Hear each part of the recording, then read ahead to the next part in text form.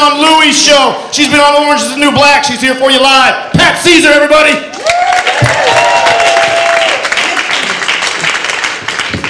Keep it going for your host, guys. You did a great job tonight, seeing all your friends. Hey, everybody. Guess what? I actually read some really good news this morning for a change. Do you know how they say that 40 is the new 30? Have you heard that?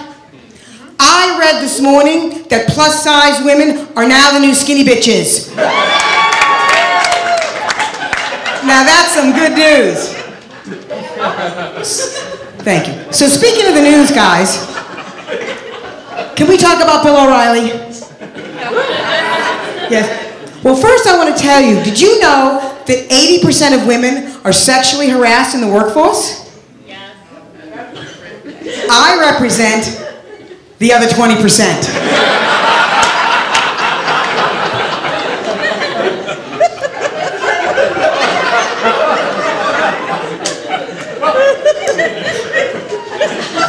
And we're suing for discrimination.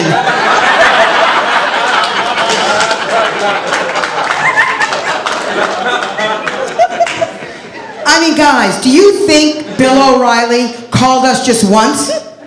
And if anybody knows what rejection feels like, it's Bill O'Reilly, because nobody wanted to fuck him either.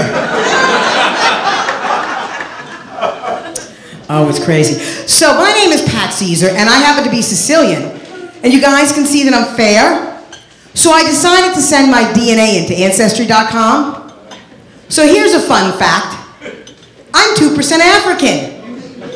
Yeah. Yeah. Look at me. With just 1 more percent, I could have been Halle Berry.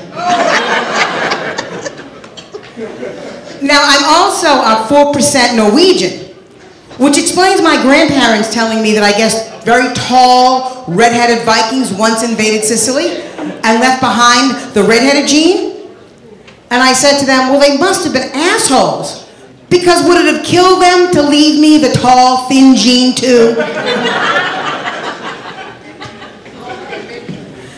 So I was driving in here this afternoon, and I got pulled over by the police. And I wasn't speeding. So, you know, I pulled over. I haven't stopped in a long time. So, you know, I pulled over, rolled down the window, I put my hands on the wheel. Big policeman comes to the window and says to me, ma'am, do you know why I pulled you over? And I said, because I'm 2% African.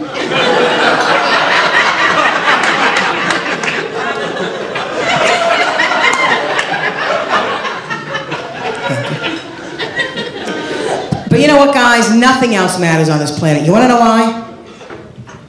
Because my husband still thinks I'm sexy.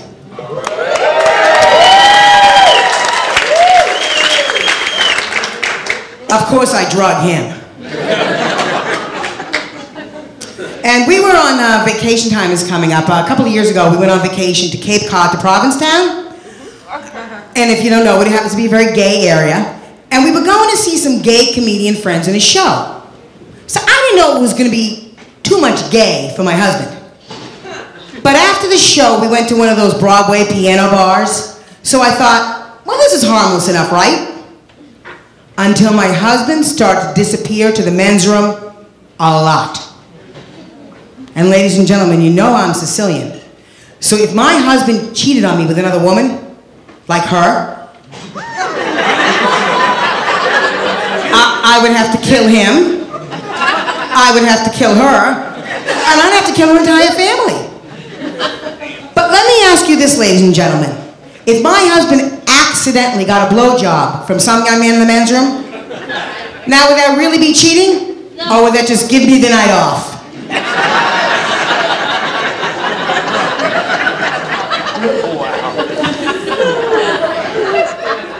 So the next summer, we decided we would go hiking instead in Utah.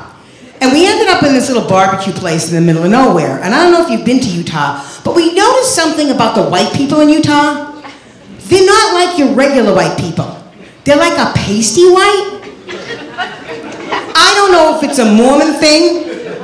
I don't know if it's inbreeding. I don't know.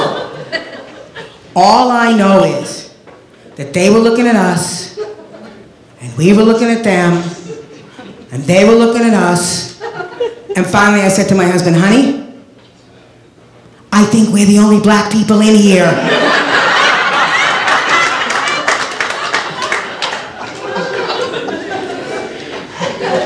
And I'll leave you with this. My husband was away last week on a business trip in Korea. And after that whole, P-Town debacle, I said, you know what, I gotta keep the spark alive. So I decided to send him some of that photo sexting.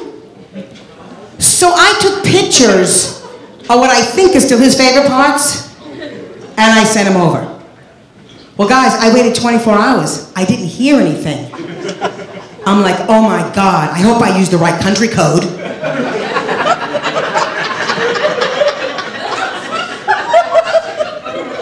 I hope I didn't send him to like an Eskimo in the North Pole. I hope I didn't send him to this young man right here. Because that's why he can't keep his eyes off me. So I checked the number, I sent him again. And finally I got a text back from my husband. And you know what it said? Who are you? And how did you get my wife's cell phone number? You fat, hairy bitch. No, it's okay. I love it when he talks dirty to me. See, hairy bitch is our safe word. And I was thinking about that, and I said, when we were dating, they had the flip phone, so I've never gotten, in my lifetime, a dick pic. Until this morning, from the Eskimo. And despite all that cold air up there, there was no shrinkage. I screwed that word up. Shrinkage, guys. Anyway, I hope you guys enjoyed a little taste of Ceasar. My name is Pat Ceasar. Have a wonderful evening. Thank you very much.